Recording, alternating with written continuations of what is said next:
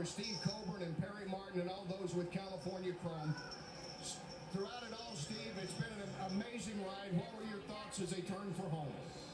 Well, I thought he was gaining ground, but he didn't have it in him, apparently. You know what? He's been in 3. This is his 3rd very big race. These other horses, they always set them out. They set them out and try to upset the apple cart. I'll never see, I'm 61 years old, and I'll never see, in my lifetime, I'll never see another Triple Crown winner because of the way they do this. It's not fair to these horses that have been in the game since day one. I look at it this way. If you can't make enough points to get in the Kentucky Derby, you can't run in the other 2 races.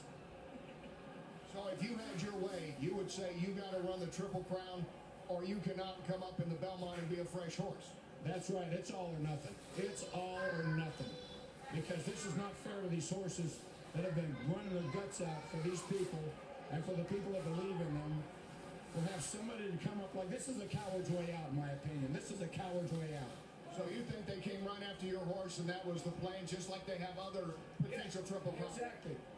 Our horse had a target on his back. Everybody else lays out one, or they won't run in the Kentucky Derby or the Preakness. They'll wait until the Belmont.